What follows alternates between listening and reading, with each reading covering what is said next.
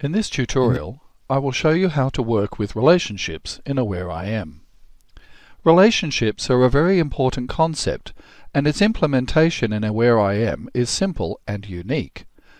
AwareIM encourages you not to think in database terms when defining relationships. There is no need to define IDs or primary and foreign keys. Instead, think about establishing relationships between concepts represented by business objects. For example, let's say that we are designing an internet banking application.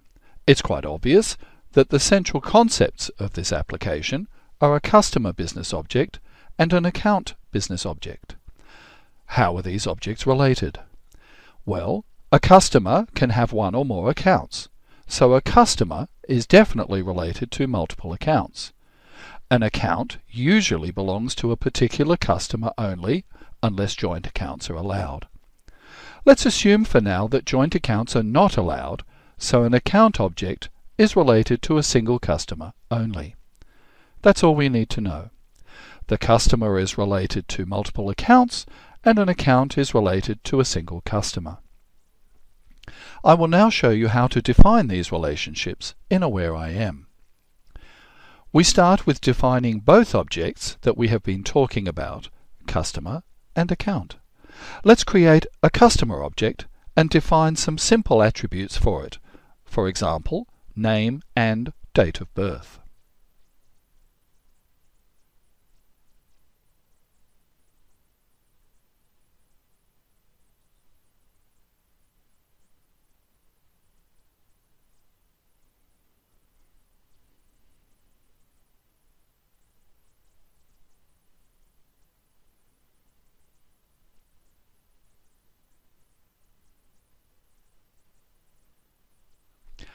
Now let's define an account object with some attributes such as, for example, balance and state.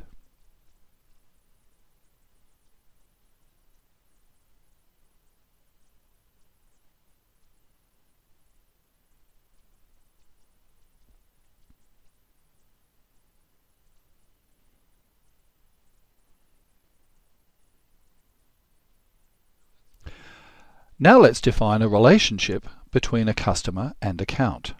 To do this, we will define a new attribute in the customer object called accounts.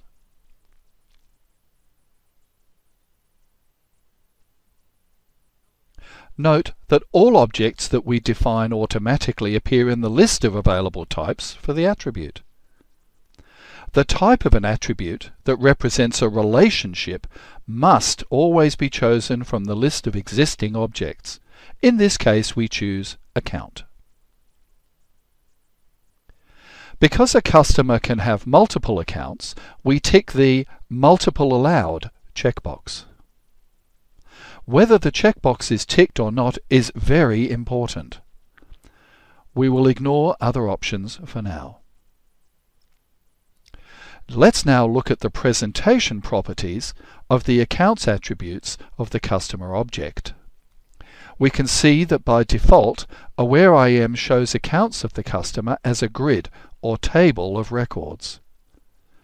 Each record represents an account related to the customer. So by looking at the form of the customer, the user will be able to see the related accounts. I will explain this in more detail later. For now, I will just add a couple of operations to our grid.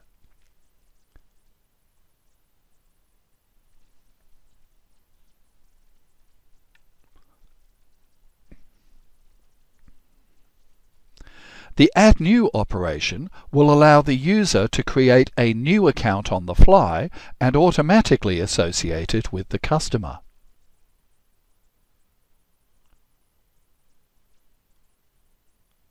The Add operation will allow the user to select from a list of existing accounts and associate selected accounts with the customer. I will explain how these work in more detail a little later. This is literally all we have to do to relate customers with accounts. Let's see now how this looks in a browser. I log into the browser and see the default screen of the application. I will then create a particular customer.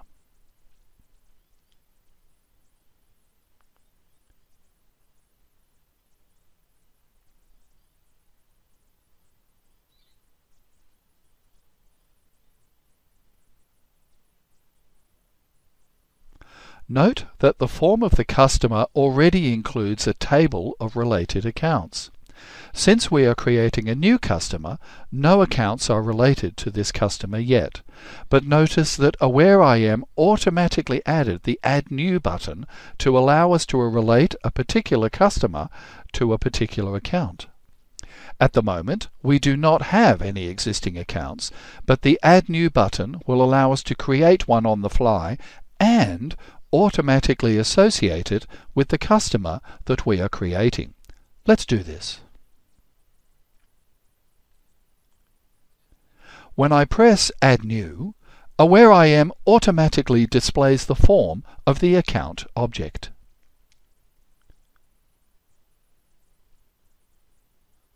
I will create an account and click Create. I will then add another one.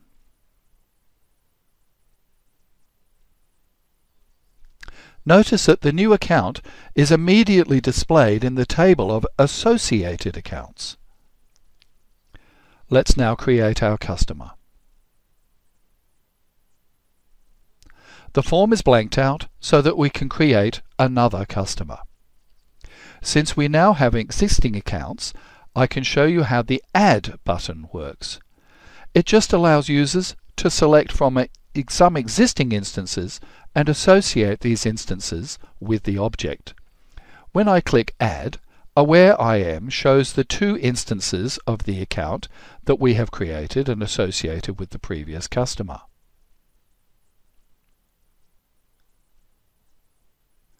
It doesn't make sense to associate these two instances with another customer because accounts belong to their particular customer and no one else. In fact, it's even better in this particular case not to allow users to select from existing accounts, so we should remove the add operation from our table.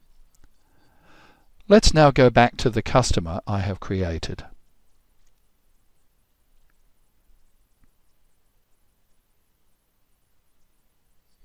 As you can see, its two associated accounts are shown in the table on the form.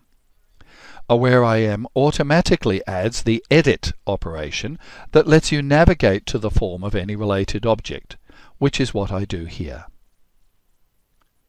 Note that we have only associated a customer object with an account object, but so far we haven't associated an account object with the customer, and therefore the account object does not know the customer that it belongs to. There is nothing on the form of the account object to indicate which customer it belongs to. Let's now associate the account object with its customer. To do this, I select the Accounts attribute of the customer object. Click on the Matching Data property and select the Create Radio button to create the matching attribute. This matching attribute will be created on the account object and will relate the account to the customer. I will give a name to this matching attribute. Since this is the name of the attribute in the account object, I will call it Customer to indicate that the account relates to its customer. If I now go to the account object, I will see the new Customer attribute there.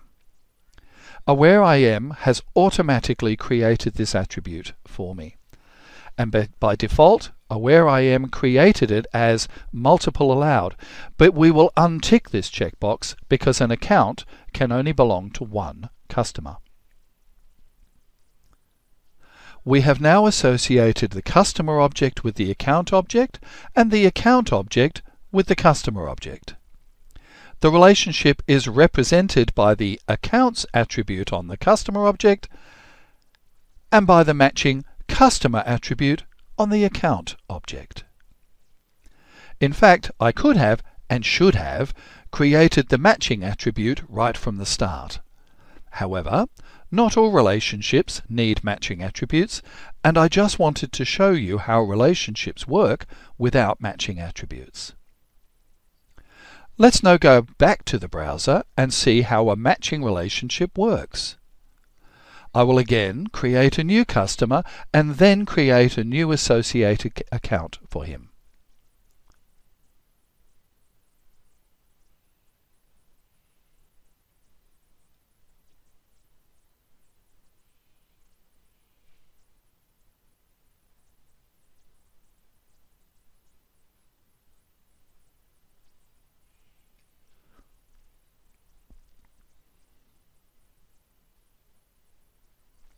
I will then find this customer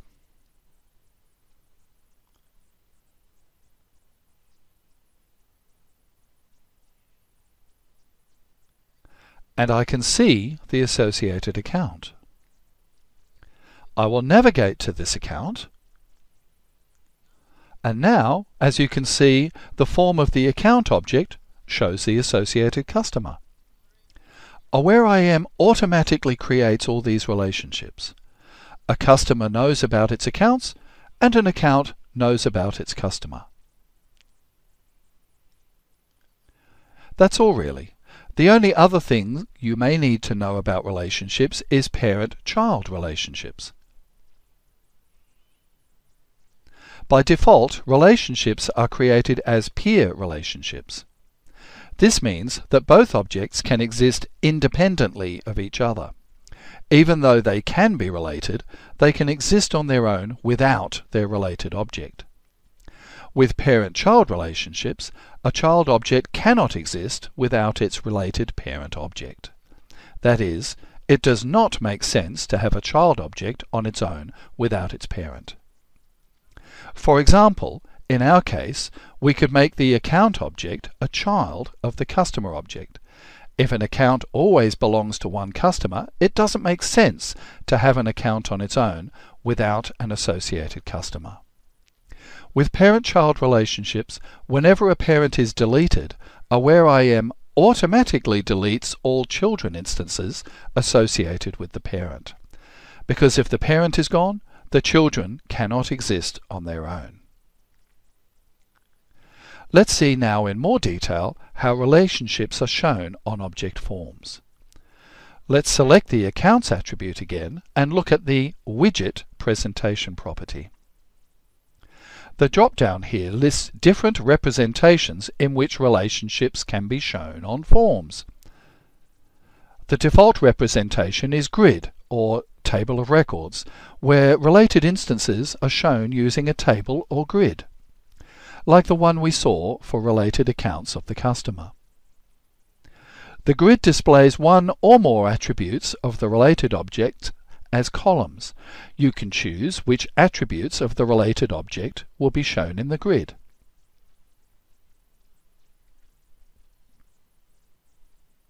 Among the properties available for the grid of records, there are options to sort related records,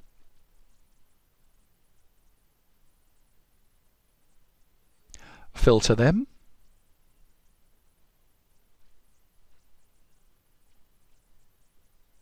perform operations,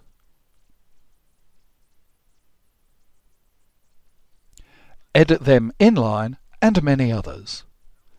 There are also other forms of representing multiple relationships, such as checkbox lists, multi-select drop-down, swap select, chart, custom lists, and trees.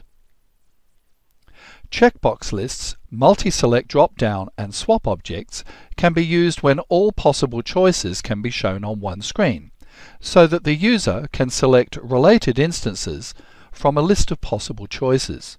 These options should only be used when a list of possible choices is not overly large. With checkbox lists, the user selects related instances by ticking checkboxes next to an instance of the related object. With the Multiple Selector widget, the user selects related instances from a drop-down of all possible instances, and with the Swap Select, the user moves selected instances from one list box to another. In all these cases, you can control how related objects are represented on screen and which attributes of the related objects are shown for each instance. We will talk more about charts, trees, and custom presentations in other tutorials. For single references, those for which Multiple Allowed checkbox is unticked, the presentation options are slightly different. I will open the customer attribute of the account object and show you. You can still show a single related instance as a grid, but you can also represent related instance as a drop-down list or combo box. At runtime, AwareIM will automatically populate the drop-down list with all possible choices so that the user can select the one he wants. For example, if we want the user to select a customer when creating an account, we can do so by representing a customer as a combo box. Here we can also select which attributes will be shown in the combo box, usually just one. We can specify whether all possible instances will be fetched at once, or AwareIM will automatically fetch instances matching what the user types. Here we will fetch all records at once. We can sort entries in the drop-down, filter them, and so on. Here I will sort customers in the drop-down by name. Let's see how it works in the browser. I will create an account object this time.